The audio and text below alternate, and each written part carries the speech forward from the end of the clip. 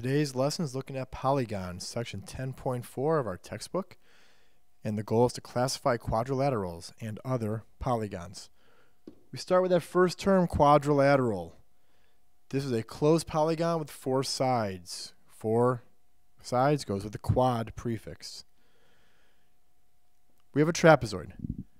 This has exactly one pair of parallel sides, which in this drawing are the top and the bottom.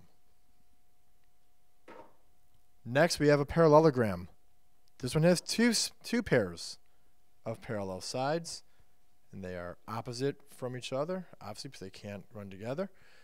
Now, since we've got two pairs, we want to go ahead and make two marks on one of the pairs to make sure we're different from the other pair.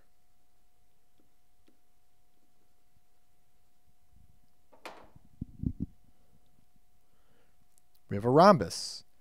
This is four sides of equal length. You may have seen this before. It looks like a diamond usually, but the definition just says four sides of equal length. Next, a rectangle. This is a parallelogram with four right angles.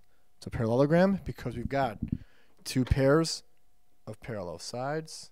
Okay, the opposite sides are parallel. No need to color it in. And we have our four right angles noted by our four red boxes there.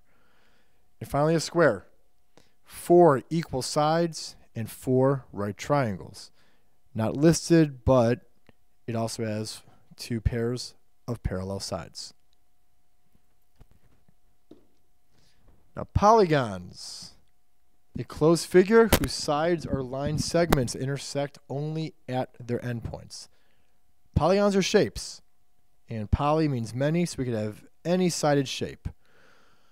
A regular polygon. This is a polygon whose angle measures and side lengths are all the same. A good example of this would be a square. Because we know from last slide, a square, all right angles. And we know from before, all side lengths are the same. So a square is always regular. Now in this chart, just getting some pictures out there for you guys, we have drawings and number of sides. A pentagon has 5 sides, and there's a drawing of it. Okay, it looks kind of like, well, we have the Pentagon building in Washington, D.C. People play baseball or softball, think of home plate. That's a pentagon. Hexagon has 6 sides.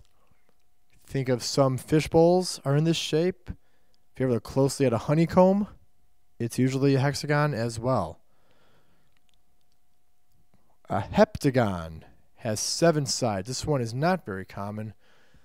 If any of you have ever gone to Canada, their coins are in the shapes of heptagons. And finally, an octagon.